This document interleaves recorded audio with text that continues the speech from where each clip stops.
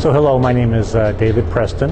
I am a professor of neurology at Case Western Reserve University. I'm also the vice chairman and co-director of the EMG laboratory at University Hospital's Case Medical Center in Cleveland, Ohio. Well, there's many things. As you know, medicine's really in a gigantic transition right now. So I'm very involved with healthcare policy. I'm also very involved with resident education of how to teach things better and more efficiently. And I'm very involved with the field of neuromuscular disorders and EMG.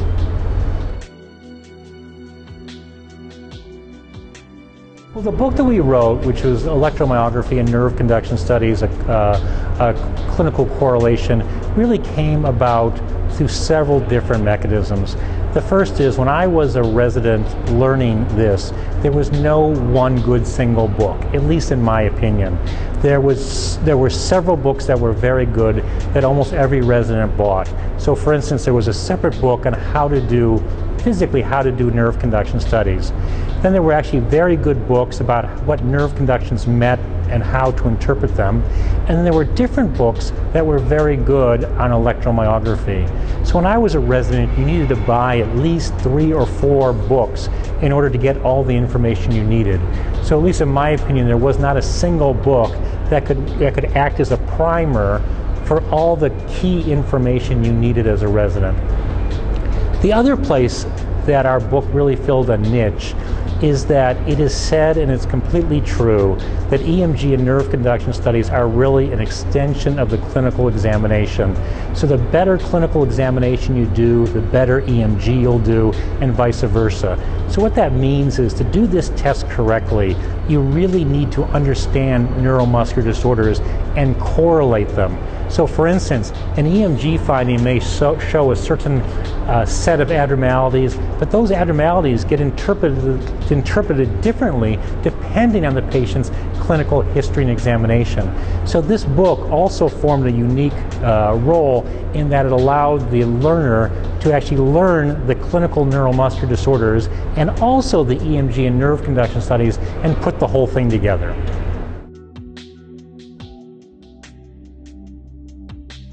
Well, I think it's actually changed things dramatically. So many neurologists and many doctors really love books.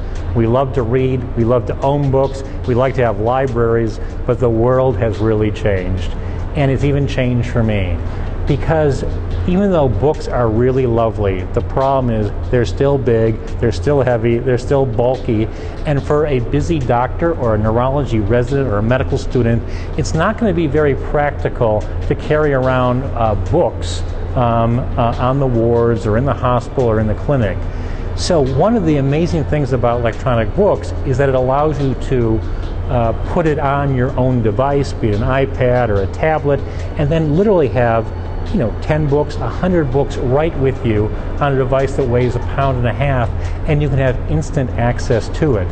And most of us are using electronic devices to actually communicate via email, and also to connect to our electronic medical records, as well as get information that we need to get. So for instance, in the olden days, we would have gigantic books of drug interactions, or I would have to memorize all types of drug interactions. I don't do that anymore, because now I have an app that goes through all the drug interactions, and I don't memorize it. I put those in when I need to know it, and I look them up. So we're all using these devices, so it makes a lot more sense to have your books on your device to make it easy. So for instance, you can read it whenever you have some free time, and especially doctors or residents or people in training, often their time is limited, so you really want to maximize that potential. So let's imagine you're in clinic and a patient doesn't show up because there's a snowstorm. No big deal. You have your iPad, you can open it up, and you can read the chapter on neuromuscular junction disorders and really maximize the use of your time.